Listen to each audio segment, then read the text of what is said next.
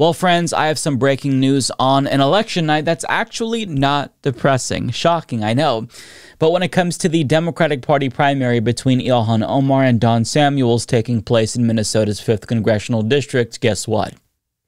Ilhan Omar won. And she didn't just win, she whooped his ass. And this is really great news because if you go back to 2022, she barely eked out a victory, defeating Don Samuels by less than 2,500 votes. But this time, it's very different. She won by more than 15,000 votes, so it wasn't even close. And what is really encouraging to see is that he tried to make this a referendum on Israel and attack her for supporting a ceasefire and thinking that a Palestinian genocide is bad. But guess what? Voters rejected him. So this is really, really good news. This means that the original squad, the four, Ayanna Pressley, Ilhan Omar, Rashida Tlaib, Alexandria Ocasio-Cortez, they will remain intact. So we lost Cori Bush and Jamal Bowman, the expanded squad, but the original four, they will remain in Congress. Now, the reason why Ilhan Omar was able to win and Cori Bush and Jamal Bowman didn't is largely due to the lack of AIPAC's presence here. So you might be thinking, wait a second, I thought that AIPAC was involved in this race. No, AIPAC did not get involved in this race because they did not think that Don Samuels would be able to win. And the thing about AIPAC is that they like to tout their 100% or near 100% endorsement success rate, right? So if they get behind a candidate that they think is going to lose, then that makes them look weaker. So they pick and choose their battles wisely here because they don't want to contribute to this narrative that they're weak or losing ground, right? They want to say, hey, being pro-Israel is good politics. Look at all of these candidates that we endorse. But I mean, Don Samuels was pro-Israel and they didn't endorse him. So they don't want to look like losers. Now, what's so interesting about this race is that Don Samuels, I think, knew he was in danger and he started to get real desperate. And the people that supported him also started to get real desperate. And there was a really interesting story that came out from The Intercept on August 11th by Jacqueline Sweet. And it's about a group called Zionists for Don Samuels, formerly known as Jews Against the Squad. And then before that, known as Jews for Richie Torres, I believe. But Zionists for Don Samuels have a WhatsApp group which includes a former staffer for Samuels, along with some Republicans and former Trump supporters, but also some Democrats, to be fair. Now, the goal of this group was to fill the void left by AIPAC, so they tried to work together to raise money for Samuels so he could defeat Ilhan Omar. Now, one of the individuals in this WhatsApp group was business entrepreneur and Democratic donor Michael Sineski. Now, one of his texts to the group was very telling. So here's what he says. The bottom line is, and it's a sad one, we need to be supportive on presidential level of the alt-right Christian neo-Nazis at the moment, like Ukraine, to fight the socialist, Marxist, anarchists who are supporting radical Islam. Nazis are better than Islamic terrorists at this moment in time for president. On state and city level, it's different, as proof with us supporting Richie and Fetterman. Sad truth. So to reiterate, you have this group chat for supporters and donors of Don Samuels, a Democrat. And they're saying, look, we can still support Democrats at the congressional and local level, possibly. But at the presidential level, we need to align with the fascists because Nazis are literally better than radical Islamists. Now, it's a little bit vague. I don't really know for sure what he's trying to imply there. Maybe he's implying that Ilhan Omar is a radical Islamist. Maybe he's talking about Hamas and pretending as if she supports them and isn't just against genocide of Gazans. I don't necessarily know, but he's saying it's in the best interests for Zionists to align with Nazis at the moment.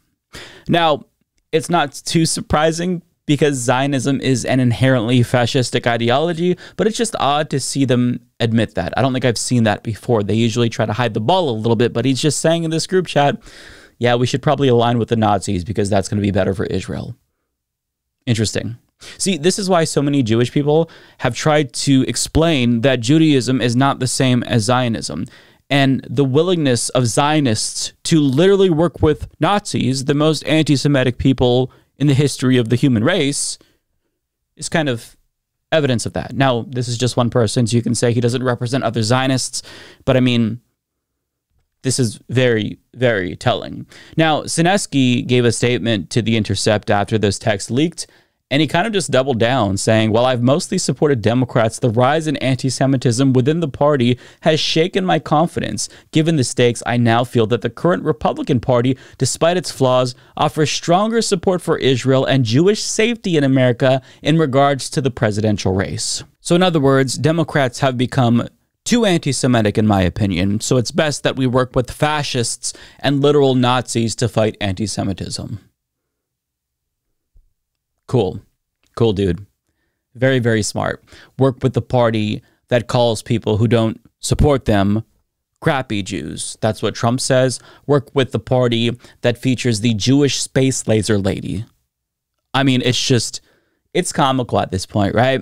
So that's one of the disturbing things that went on behind the scenes by Don Samuel's boosters, and it speaks to their desperation. They knew that he probably wasn't going to win, or it would be more difficult for him to win since he didn't have the backing of AIPAC.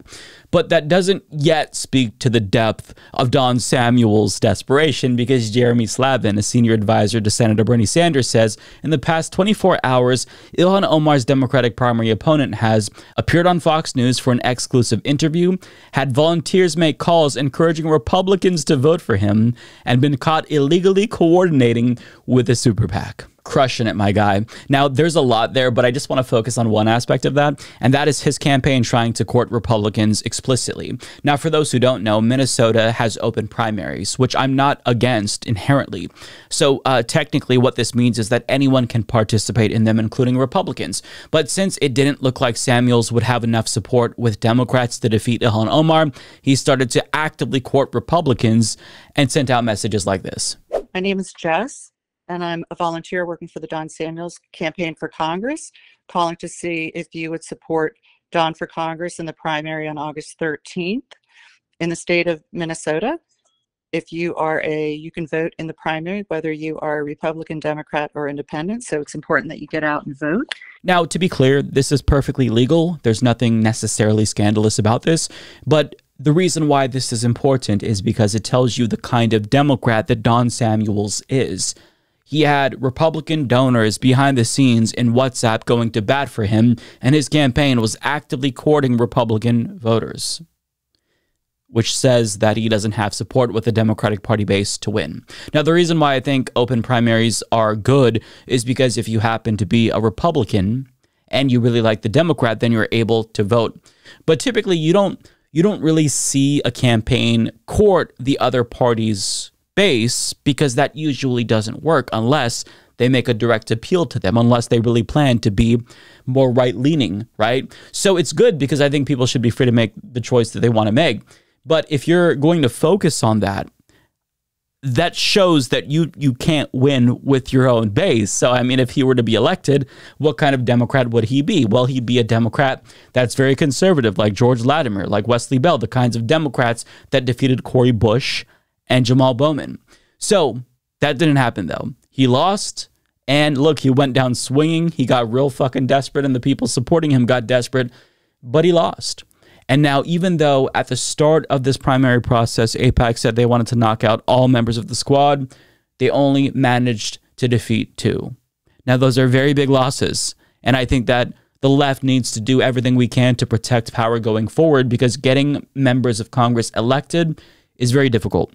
But going forward, we've got to figure out some plan to combat this. Now, another thing that was working in Ilhan Omar's favor is that since AIPAC wasn't involved in this race, she was out fundraising him. And that's key. I hate this, but it's true. Money, more often than not, is going to decide how these House races play out. And thankfully, Ilhan Omar had the advantage here because she has a lot of grassroots support, because she is one of the best members of Congress.